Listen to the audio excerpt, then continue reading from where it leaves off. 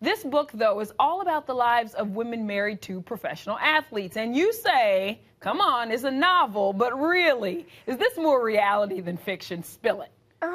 Yes, I would say there's definitely a good balance of, a lot of real stories that not only I experienced, but, I witnessed some of my friends, acquaintances just living in that world, things that you can't necessarily talk about or want to talk about publicly because, you're protective of your relationship. And, but yes, Right. A lot of the stories in this book are real. So basically, read between the lines. That's what Yes, you're trying to say. read between the lines, and I will never tell you what happened to me.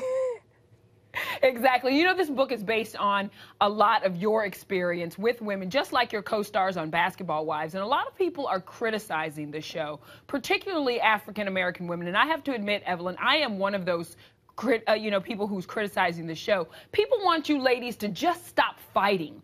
Shawnee O'Neal, who's the executive producer of the show, told the viewers, this is really just a work in progress. Watch what she said with me. We're going to do our best, moving forward to show you some better content, some more positive, intelligent women that, we got our act together. Evelyn, it's easy to say we'll work on it, but what will it take to just say once and for all, we're done, the fighting is over? Well, with the recent controversy and the, boycotts, it's been tough, and it forced us all to say, okay, why is this happening? I will say this, we filmed other, charity events, other positive things, but, the frustrating part is that we are not in control of what's aired on TV. And I think now with all of the controversy, they're now finally hearing Shawnee's voice, because I can honestly say, not just because Shawnee and I are friends, she has been an advocate since season 1 trying to find some type of balance for the show.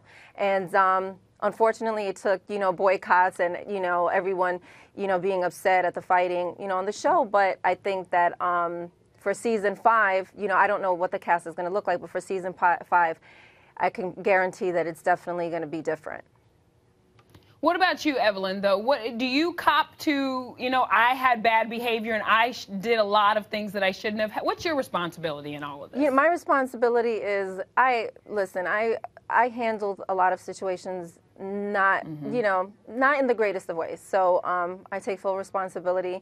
My family was upset. My fiance was like, what are you doing? And you find yourself, you're watching it and you're like, wow, why did I handle that situation that way? And I always say I'm happy that I have that mirror, which is TV, to, show me that I need to deal with things differently.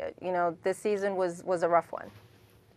And your fiance, of course, is Chad Johnson, who was just released from the New England Patriots. You're the breadwinner now, so you got to make sure this book does well. Yes, because you got to take care of the family. Yes. All right, Evelyn Lozada, thank you very much for coming in today. Thank you. And again, you can check out Evelyn's new book, Inner Circle, available online and in stores everywhere starting tomorrow.